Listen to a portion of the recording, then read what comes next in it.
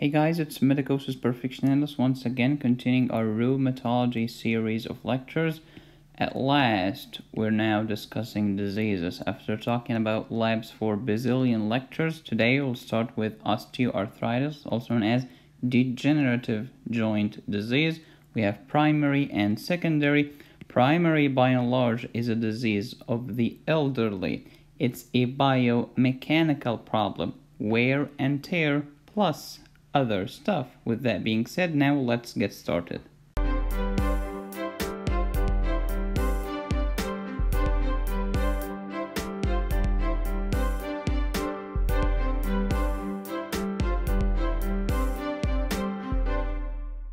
This will be the first video about osteoarthritis. It's an introduction, but for you to understand the introduction, you gotta watch my previous videos first. They are in my rheumatology playlist. If you have really watched my previous video, the rest of rheumatology is a piece of cake. It's history. It's really easy. But before we start, if you want to get a case sent to your inbox every week for free, go to patreon.com/medicosis and follow me there. Following me on Patreon costs you nothing. Right now, there are 140 people of you following me on Patreon, getting a case every week. So thank you for that, and you can be the next one. As I've said before, rheumatological diseases are either monoarticular, oligoarticular, and polyarticular. Monoarticular, 1 joint, oligo 2 to 4, and poly more than 5. How about osteoarthritis? Where does it fit? Osteoarthritis can be mono, and it can be oligoarthritis. There is a very rare variant of osteoarthritis that's poly, but this is the exception rather than the rule. Because osteoarthritis, by and large, is a local problem. It's a biomechanical problem. Mechanical here refers to wear and tear. So it's not a systemic problem like rheumatoid arthritis. It's a local problem by and large. I've told you before that joint diseases can be non-inflammatory, inflammatory, septic, or hemorrhagic. Osteoarthritis is a non-inflammatory arthritis. Now, granted, you can find some white blood cells in the joint of a patient of osteoarthritis, but the systemic inflammation is not what drives osteo. What drives osteo is a biomechanical process, wear and tear, and some more. You can divide arthritis into non-inflammatory and inflammatory among others. Non-inflammatory such as osteo, inflammatory such as rheumatoid. So in a sense, osteoarthritis is a wrong name because it ends in an itis. And some of you think that just because it ends in an itis, it means there is a systemic inflammation.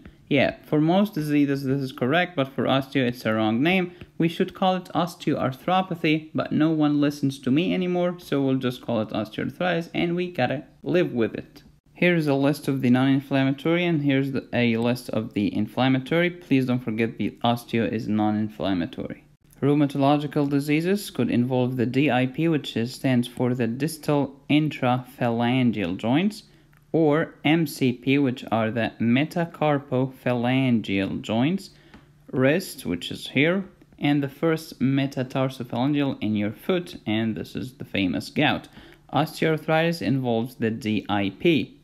It can also involve the PIP, which are the proximal intraphalangeal joints, these little guys. What's the most commonly involved joint in osteoarthritis? And the answer is CMC1. What? First, carpometacarpal. So here are your nice carpal bones, and here's that metacarpal. First is here, so first carpometacarpal is this one. I don't just make videos, I write notes, so I can give you the Perfectionalis Ultimate Notebook plus 20 lymphoma cases plus 25 bleeding cases at patreon.com/medicosis. Arthritis can be divided into acute and chronic. Where do you think osteo fits? And the answer is osteoarthritis is a chronic arthritis, and that's a big deal. So let's say that we aspire a joint of a patient with osteoarthritis, and we found some white blood cells. Do you think the predominant white blood cells are gonna be neutrophils or lymphocytes? And the answer is lymphocytes, because it's a chronic process. Lymphocytes for chronic, neutrophils for acute. Since osteo is chronic, lymphocytes will predominate. Arthritis can be asymmetrical or symmetrical. Osteoarthritis is asymmetrical for 2 important reasons. Number 1, In many cases, it's a monoarthritis. If you are mono, if you involve one joint, by definition, you are asymmetrical. The second reason is that osteoarthritis is wear and tear. The tires on your car do not wear out at the same rate. Some of us are right-handed, some of us are left-handed. So the trauma, the wear and tear on the joints isn't symmetrical. It's purely physical and mechanical. Same thing with soccer/football. Some of us use the right foot, some of us use the left foot. The trauma, the wear and tear are not equal on both sides. That's why osteoarthritis is asymmetrical. For the last time, rheumatological disease, non-inflammatory such as osteo, inflammatory such as rheumatoid. Non-inflammatory such as osteo have no cardinal signs of inflammation because there is no inflammation. It's asymmetric because you don't wear out your tires at the same rate. Worse in the evening. As the day progresses, you're moving more. More movement, more wear and tear, more wear and tear, more osteo. ESR and CRP are within normal limit, and so is every acute phase reactant because it's a non-inflammatory arthritis. Rheumatoid arthritis is the exact opposite. So now we have one single premise. Osteoarthritis is non-inflammatory. It's biomechanical, in other words. From this one premise, we can deduce several conclusions that you will be shocked. So it's non-inflammatory, right? Right. No cardinal signs of inflammation. Yep. No constitutional symptoms. No fever, weight loss, night sweat, etc. because it's non-inflammatory. Joint pain worsens with use. As the day progresses, you get more pain. It's worse in the evening because it's a biomechanical. More wear and tear. It's asymmetrical because it's a wear and tear. No elevation of ESR or CRP because it's a normal wear and tear. ESR is normal, CRP is normal, CBC is normal, CMP is normal because it's a non-inflammatory arthritis. It's a disease of the elderly because you have been using your joints your entire life. Also, the muscles in the elderly are weaker. So the poor joints are bearing the entire weight and those muscles are not helping. Let's continue. Osteoarthritis, the most common type of joint disease. Why is that? Because some of us may have positive rheumatoid factors, most of us have negative one. Some of us may have the anti-CCP antibodies, but most of us don't. But every single one of us will have wear and tear. It's called physics, baby. There is nothing mechanical that doesn't wear out. So let's say, just for the sake of the argument, that Elon Musk introduced his new electric truck and told you this truck will keep working forever. Forever. You don't have to maintain it. You don't have to take it to the shop. It will not break down. Wrong. I'm just supposing. Nothing that's mechanical doesn't break down. It doesn't exist. Just ask any engineer or any doctor for that matter. It's called osteoarthritis. It's biomechanical. Therefore, it will affect the weight-bearing joints, hips and knee. So osteoarthritis is more likely to be in the lower extremities than the upper extremities, and now we know why. It's biomechanical, therefore obesity is a risk factor. Why? There is a heavier load on your weight-bearing joints. Manual occupations are risk factors. Manual labor. So manual labor, constant squatting, bending, standing, all of these are risk factors. Trauma is a risk factor. Let me give you an example. Let's say that we have two cars. Here is car A, which runs on very smooth roads. These roads are excellent. Then we have car B. Alright. Car B runs on roads that are horrible. Many bumps, potholes, damaged road because the mayor and the governor cannot balance the budget. This car, which is car B, is gonna wear out faster than car A. Why not? We have wear and tear here and wear and tear here. Yes, but we have trauma here and no trauma there. Next, since osteoarthritis is wear and tear, it's a chronic disease. It's an insidious disease, very slow. It takes a lot of time. Since it's non-inflammatory, joint fluid analysis will give you a white blood cell that's more than 200, because less than 200 is normal and osteo is not normal. But it's less than 2000 because 2000 or higher is inflammatory and osteoarthritis is non-inflammatory. Please watch my previous videos on joint fluid analysis. So, white blood cells between 200 and 2000. Predominantly lymphocytes because it's a chronic process.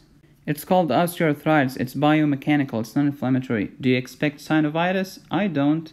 How about morning stiffness? Yes, there is morning stiffness, but it lasts less than 30 minutes. Like your old car in the winter with no antifreeze. At the beginning, it's very hard to start. It's very hard to move. But once the oil hits the engine and the bleep hits the fan, it starts moving and shifting like the dream. It lasts less than 30 minutes, then after that, it's all hunky-dory. But haven't you told us like 5 minutes ago that in osteoarthritis the pain worsens as the day progresses? Yes, I said the pain worsens as the day progresses, but not the stiffness. So if we have a graph here, the first question when you draw a graph is what are the axes? So on the y-axis we have risk of osteoarthritis, and here we have the age in years. Before 50 years of age, your risk of osteoarthritis is linear. It's an arithmetic relation. Example 2x, 1.5x, 1.3x, those are arithmetic relations. But after the age of 50, it turns into a geometrical or exponential relation. Woo! Exponential increase in your risk of getting osteoarthritis. Instead of 2x, we have x power 2. I still remember mathematics. That's awesome. That's why, my friends, osteoarthritis, the primary one, is a disease of the elderly. So please don't make fun of grandma because one day you'll be there. It's just a matter of time. Meanwhile, if you're healthy today, be grateful and try to help grandma. Why shouldn't I help grandpa? Yes, you should help grandpa too, but osteoarthritis is commoner in women. Every single illustration here has a purpose. What's the ultimate treatment to your wearing tires? Replace them.